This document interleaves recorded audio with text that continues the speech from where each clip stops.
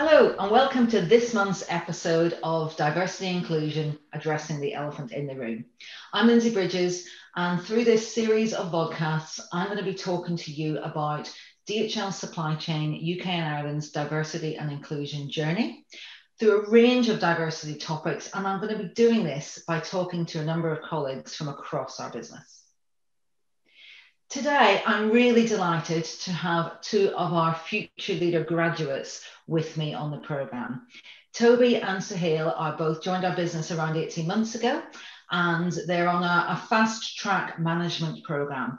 If we in DHL Supply Chain want to change the diversity of our management population, we really need to start with those that we're bringing in at our graduate level. So the idea of this programme is that within 5 years, participants in the Future Leader programme should become site leaders or general managers in our business.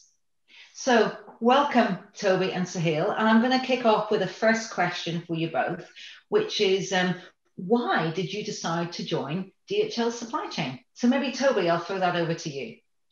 Yeah, sure. So the reason why I decided to choose DHL and DHL Supply Chain was, first of all, DHL is an international company with so many brands underneath it. And I thought that it would be the best place to not only develop my leadership skills while having the opportunity to network with individuals across the globe, but also finding my pace in terms of career development. And DHL for me was best, especially the DHL values. And that's something that I really connected with. And then logistics as a whole, is a very fast paced and fast growing industry. And, if anything has taught us within COVID is that it's something that is actually needed in everyday life. And I don't think we really realize that. So to be part of a logistics company or logistics industry is something, again, that I've really found fascinating. I thought would be best to, again, develop my skills and sort of find where I want to see my career to go. And what about yourself, Sahil? Why did you decide to join DHL Supply Chain? Good question. Funnily enough, when I was applying for graduate jobs, as with many other graduates, I had a few job offers on the table, and it was a difficult decision for me. But when I really looked into it, and I looked into DHL as a company, I realised that DHL itself were going to offer me plenty of opportunity for growth and development. And more than anything, that's what really mattered to me. The size and the scale of the organisation itself is really a testament to the fact that you've got plenty of opportunity to grow and develop within the organisation. Like many graduates, when you do leave university, you can be a bit lost in terms of what you want to do and trying to identify that thing that you really want to do. And for me, that was definitely the case. I was still, out there seeking my true path that I wanted to take. That's what element of DHL appealed to me. The fact that it has plenty of opportunity to grow, develop, not only within UK but globally as an international company, and the diversity that also exists within DHL appealed to me as well. I didn't want to join an organisation that didn't represent the diverse culture and communities that it serves. And when I looked into DHL again, if you look across the whole world, DHL has a very diverse workforce. And that's, again, what really appealed to me and sold it to me to convince me that DHL was the right choice for me. Yeah, I mean, you both mentioned the fact that, despite joining the business within the UK, we are the most international company in the world, actually, active in 220 countries and territories. And it is amazing for people who actually want to take a role in different places, that ability is there. So Sahil, tell me a little bit, just before we get further into it, tell me a little bit about yourself and your background. Yeah, so in terms of myself, I'm actually British Bangladeshi. My parents moved to this country about 35, well, my dad moved to this country 35 years ago, and then he settled down here. I've always pretty much stayed in UK. I've never moved abroad or anything. I've been back home a couple of times, but I would class myself as 100% pure British. And I'm from Scotland, so it's a nice mix, as I've been told by many people as well. So Toby, tell me a little bit more about yourself and your own personal background. Yeah, sure. So I am from Essex. I'm British born. I was born in North London, and raised in Essex / East London. I'm from Nigerian heritage. As you can probably tell, my name is Toby. And, part of our culture is when you're naming your child, your mom, your dad, their parents, the older siblings on their side of the parents give you a name. So I ended up with 12 names. Wow. So it's Toby for short. It will be funny if everyone goes around calling me Oluwa Toby Loba, Shogeke, Ad, Isabu, Abin Bola, Buji Solo, Oluwa Kemi. It goes on forever. So just give us Toby and Shogeke. Coming from a Nigerian heritage and always flying to Nigeria and being raised by Nigerian parents, even though my mum was born here, my dad was born in Nigeria. Everywhere I go, I can't hide the fact that I'm Nigerian. My name is Nigerian, I'm Black, I'm from Nigeria. And, something that, as a Nigerian female, as a Nigerian woman, something that, my parents sort of instilled in me is always to stay true to yourself in terms of your heritage, in terms of your culture. And something that, again, is really instilled in us, there's also an element of, don't show too much and, sort of be careful, be quiet, because you're lucky to have been put in the position that you're in among others.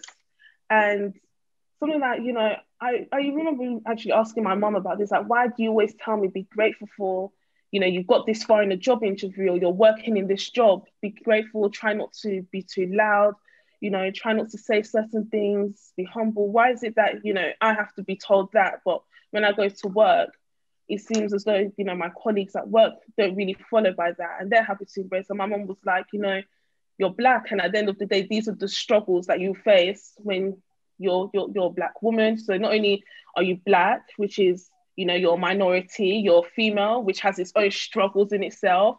And, again, me having a disability is something which my parents don't want me to share with people, because it's like, you're already at a disadvantage of being Black, of being a woman, and then you now want to add disability to it. Don't do that, And being raised in that sort of environment, I understand where my parents are coming from. And in a sense, they're trying to protect me, they're trying to protect my future ambitions, and yes, it did make me feel stronger. But at the same time, I always look to institutions, companies, schools. Why is it that, we're sort of made to feel like an imposter wherever we go? And, that's sort of a question I always ask every institution. Where's the place for me? Where am I able to feel comfortable? Like, how can you adopt your working ways to make me feel comfortable as well and feel included, even though it may not necessarily be on purpose? With the generation that I'm in, Sahil's in, and, how open now conversations like this are happening, I think it's something that is starting to change, and something that all industries, whether it's logistics, financial industry, is starting to embrace a lot more and sort of make themselves more consciously inclusive in terms of finding out more and adopting their management styles, their working styles, to be more accommodating to those belonging to the minority. Brilliant. Thank you, Toby Ann. Thank you so much for sharing that. That was really, really insightful, and I really appreciate that you felt comfortable in talking a little bit about your upbringing.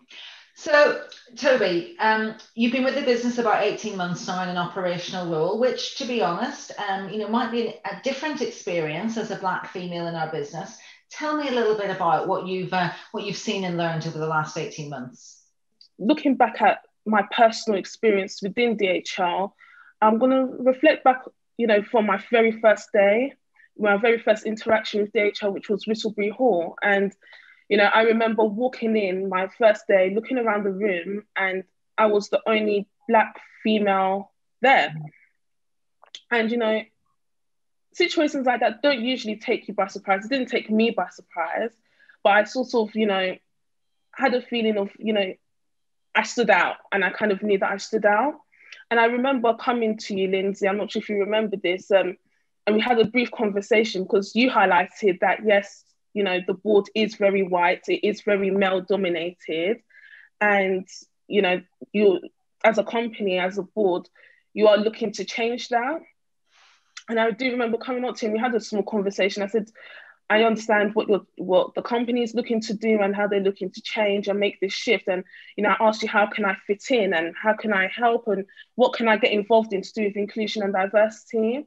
And since then, since the past 18 months and since we've had that conversation, I've seen such a huge change in terms of, you know, seeing more Black faces, more female faces pushed out there, whether it be on our, you know, internal communications or, you know, having conversations. You are seeing a lot more come through. And, you know, even looking now at the new graduates coming, the new cohort coming in, there is, you know, more Black female faces coming through, a lot more Black faces, or, you know, Asian or minority ethnic faces coming through, which is really great to see compared to, you know, my first experience. And for me, what that actually means for me is that, you know, I was kind of listened to by, you know, yourself, and I've seen the changes as the months have progressed. And, you know, for me, it not only shows that DHL cares about it, but it's like there's actions to follow through from the changes that, you know, I have seen. So I'll say that was my first, you know, experience and looking back for diversity and inclusion within DHL. You know, it is interesting that you've noticed that, because you're absolutely right. In the most recent graduate intake, 17% Black, Asian, and minority ethnic, and 48% female in that intake. And I'm very proud of that, because if we want to change the sort of makeup of our management in the future, we have to start bringing in graduates of a different background and a more diverse space. So I'm pleased that you've noticed that. So Sahil, let me turn to you. And you've been with the business about 18 months now. Tell me a little bit about your experience in that time, particularly from a D&I perspective. So, you know, when I was joining my first placement, I wanted to be transparent. I was pretty clear to my general manager that one of the fundamental beliefs of mine was my Friday prayers. So as a practicing Muslim, we have Friday prayers, and it's like your Sunday Mass, if you like to put it. We've got prayers 5 times a day, but the one that's on Friday that needs to be performed at the mosque. And that's one thing that's always stuck by me since high school, pretty much since I've been a mature kind of teenager. I've always went to my Friday prayers. So I wanted to make sure whatever role that I was doing or whatever job that I was going to do, they would give me that flexibility for my Friday prayers. Like I said, I had my reserves, and I thought to myself, you know what, it's going to be a challenge, but it was a challenge I was going to, you know, stand up for, because it was fundamental to me, whilst so was the job, because I really, you know, wanted to join DHL. When I went into my first site and I spoke to my GM, I was quite surprised of how he took it, and I mean that in a very positive way, because he was very respectful towards my religious beliefs, and he made it quite clear that, you know, he didn't want me to feel I'm in a position where I had to sacrifice my religion for a job. So he said, look, as long as, you know, we come to an agreement how I done my work patterns and made up for the hours, he's happy as long as I got my job done. So, you know, I was very appreciative of my GM, and I hadn't even known him at this point. And that initial first step my GM took by giving me a little bit of flexibility and giving me that trust to make sure, you know, whilst I go for my prayers, I make up for my hours, or, you know, including lunchtime, however way I worked it out. I was very, you know, grateful for what he done.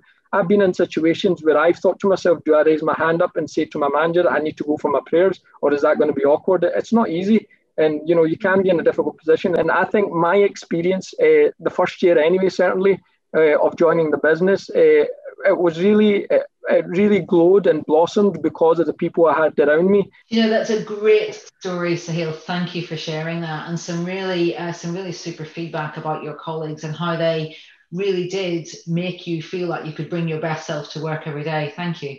So Toby, you've already said that you've seen some positive change over the last 18 months, but tell me, what else do you think that we at DHL Supply Chain could do more of to be a more inclusive employer, particularly within our operational environments?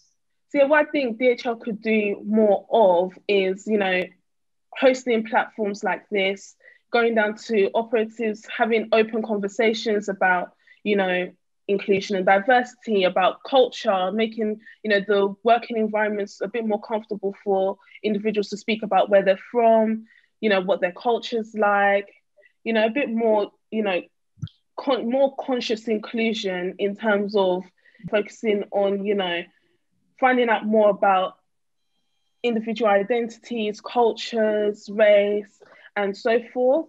I also think looking at the logistics industry as a whole, you know, upon my research, is something which the logistics industry kind of shies away from. Again, it's not something that I know the reason why, I'm not too sure, but for the company that I work with, it will be nice to see DHL at the forefront of it and really pushing the logistics industry in the direction of this is what we stand by in diversity and inclusion. And, relating back to, I can only speak for myself in terms of being Black, female and disability.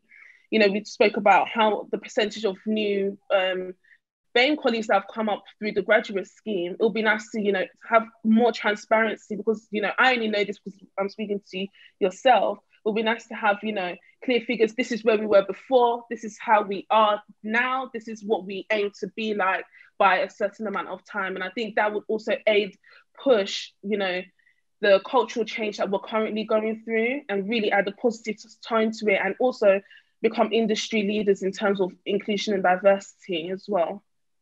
I think you got some great ideas there, particularly around, communicating better the progress we've made to date and what our aspirations are. So thank you for those ideas, and I will take those away for sure.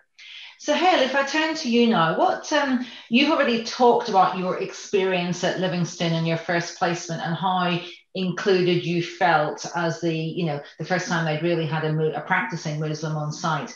Tell me what more you think we could do, though, as an overall business around the D&I agenda. Talking in business perspective, the management community need to represent the people that they're serving or the people that are leading the business. And our warehouses are, if you go into a warehouse, you'd know yourself, the characteristics and the backgrounds you'd find in our warehouses, it's amazing. It's, we need to celebrate that cultural diversity within our businesses. Communication, it's very, very important. You'd know from your career as well. Communication is very important for any parts of the business. And for this particular agenda, the diversity agenda, one thing I've noticed is people aren't, again, I don't want to use the wrong words here, but people aren't born, they're not born kind of with the mindset of indifferences. They're not born with that. It's the environment they grow in that makes them, think to themselves, he's different than me or she's different than me. If you grow up in a kind of cultural and a good diverse mix of people, then you obviously respect other people's backgrounds and beliefs. And we need to be the change we want to see. So yeah, we definitely need those diverse backgrounds within front line of our business. There's a few things there that you said that really resonated with me. I mean, be the change, I'm a very strong believer in. But one of the things you talked about was, we're all born kind of, equal and without any discriminatory thoughts in our heads, right? As children, and it is the environment. And I grew up like yourself. You grew up in Scotland, and you'll understand a little bit about this. But I grew up in Northern Ireland, where of course you're either Protestant or Catholic, but you don't ask anybody which they are. And so you grow up with that, with that bias within you. You can't avoid it. It's part of the environment that shapes you. And I'm not scared to admit that I would have grown up very much with a bias and a prejudice. And it was probably when I moved away from Northern Ireland and when I travelled to other countries and when I began to mix with a much wider group of people that I've really begun to learn more about this agenda and seen this agenda. So it's really interesting in terms of that, that unconscious bias and how that shapes us. So Toby, you've talked about, some of the challenges that you face as a Black female, and you've talked about, imposter syndrome as something that I think many Black females in our business and that I know struggle with. Tell me what you think we could do to help set you up for success as a future leader in our business. Yeah, I mean, again, it goes back to having open forums like this, throughout the time we've, been speaking, you've always said to me, Toby, make sure you feel comfortable. Don't be afraid to say anything or show yourself or show your personality. And that's sort of where it starts, starting to, make the environment that we're in more cultural aware, more cultural comfortable. And, again, ensuring managers as well to not feel uncomfortable in asking certain questions or even saying the word Black or even saying, oh, you shall refer to as a female, male, what's your preference? How would you like to be addressed? How would you like to be accommodated? So I think it starts there. And then taking it a step further, setting up for success. I mean, for me, it will be nice to sort of look up to the hierarchy and see someone who looks like me in a higher position. I mean, it would be nice to see that. And even though, again, it is, like you said, it's a marathon, not a race, and it will take time, you know, who knows? Maybe I could be the person, you know, another graduate could look up to and say, oh, she's been in the company within 3 years. She might not be, you know, at this level of management, but she's made this far, she's had this impact, and sort of, you know, grow more role models within the BAME community for all of us to look up to. And again, more of the pushing of cultural change, I think that would help setting us up for success, more of open forums as well, you know, just having an open conversation and, you know, more set in stone of this is the expectation of what, as a company, what DHL stands by in inclusion and diversity. Brilliant, thank you. Some great ideas there. I really appreciate you sharing that. So Sahil, tell me what you think we could do more of to help kind of set you up for success as a future leader in our business. So one of the things I think that we can do, and the responsibility lies in both ends when I say this, is be the change you want to see. Like I've said earlier on, you know, and I know many people that say, oh, you know what, my company doesn't support me in this, doesn't support me in that, but you need to speak up about these things. You know, you can't keep it within yourself and then expect your line manager to know what's going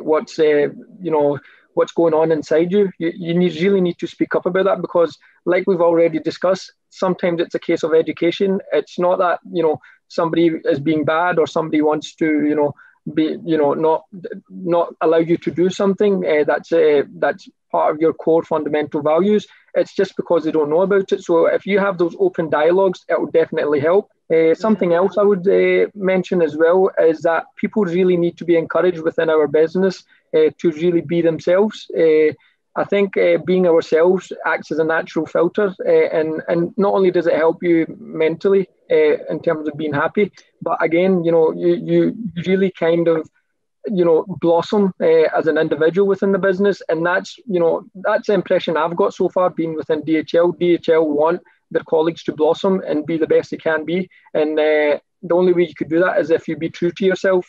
Yeah, thanks for that. Some great ideas there from you as well, particularly around, and it's very interesting for me, is how do we really get everybody in the business, including all of our frontline colleagues and drivers and in our transport and warehouse operations involved. That's great. So Hale, just really short, one last closing sentence from you. How do you feel about the future? I would say I feel optimistic and very bright. I'm definitely enjoying being with my time in DHL and seeing some of the future plans that they've got in terms of growing. So I feel very optimistic and I see it being bright. Yeah.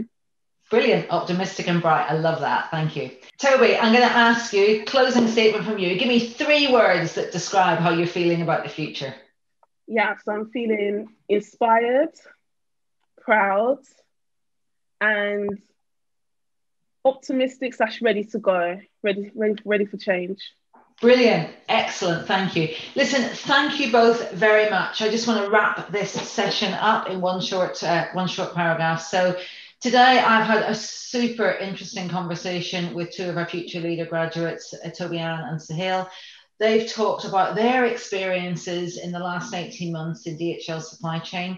They've given me some great food for thought as to things that we could do better, building on the changes that we've already made and that they've actually seen in the last 18 months. So I'd like to say thank you both very much. I really, really enjoyed the conversation today, and I look forward to seeing more of you out and about in the business. So looking ahead to March and our next episode of D&I, addressing the elephant in the room. Next month, I'm going to be talking around the theme of International Women's Day, because that happens in March. I'm going to be talking with some of our senior female operators in our business around how they have progressed their careers and maybe some of the hurdles that they've had to overcome. So look out for that next month.